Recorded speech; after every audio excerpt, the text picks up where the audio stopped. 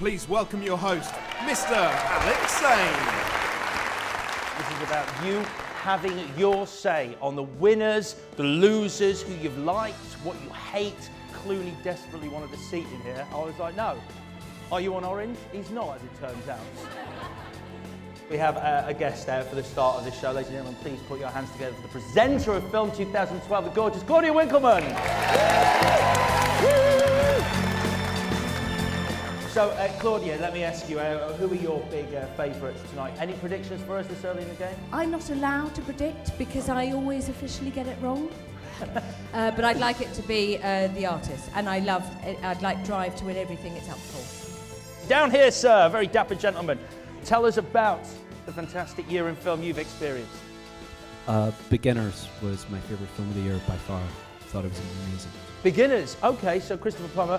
So I'm going to be honest with you, Beginners, I found a really difficult film to get into. Yeah, it was really slow, but I think his performance was amazing. My favourite film of the year probably was actually Tinker Tailor Soldier Spy, because there's some fabulous wallpaper in that film. They really brought back the 70s. I wanted to say actually, you know, and she hasn't had any recognition at all, but Kathy Burke was incredible in that film. Just a tiny part, but she really, really shone.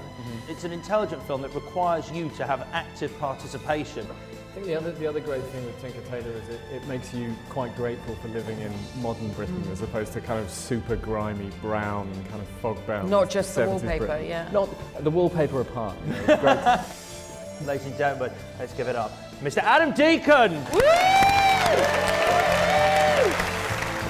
Massive congratulations. How are you feeling right now? It's surreal. It really is. Without sounding corny about it, it really is a bit of a dream come true in a sense. Oh, Senna's picked up an award for video editing. Senna, as I say, I don't just not just have no interest in F1, I actively dislike it and find that anyone that has a real interest in it to be a bit of a jerk. But I just loved it, it was incredible.